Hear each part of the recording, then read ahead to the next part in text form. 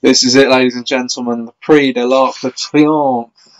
1 mile 4, Group 1, 3 rows and up. This is the biggest race of the season over the classic distances.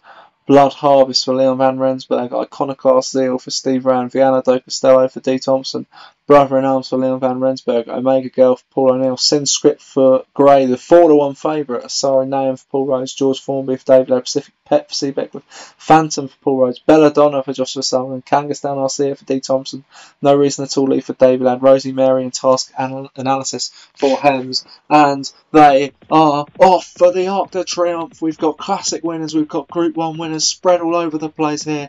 This is the one they all want, and this could have huge ramifications for the title race here today, as Sin Script for Graham Clutterbuck takes it up in the Arc de Triomphe. Sin Script from Viana do Castello, Belladonna in third. Now it's interesting here, Belladonna normally has her own way, but this time the three in front, I'm not going to let her do that, and there's a big pack of them in behind as they let the three in front go clear in the arc. It's Sin Script on the rail with Viana do Castello, Belladonna sitting in third, Iconoclast Zeal in fourth, Brother in Arms fifth, Phantom in sixth. Out wide we've got Blood Harvest, and I think is that a Task Analysis? Yep, Task Analysis. Outside on the rail is George Formby, Rosie Mary. In the middle there's Pacific Pet, also Kangastan Narcia. At the back at the moment is Omega Girl, No Reason at All Leaf, and Asari Nahum being ridden along already for Paul Rhodes. As they come down to the 6 furlong point in the Prix de Triomphe, it's Sin Script in front by about half a length to Viana do Castello. Belladonna has been sitting cosily in third the whole way around.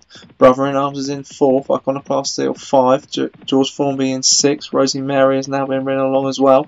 Blood Harvest travelling well with Phantom in the middle.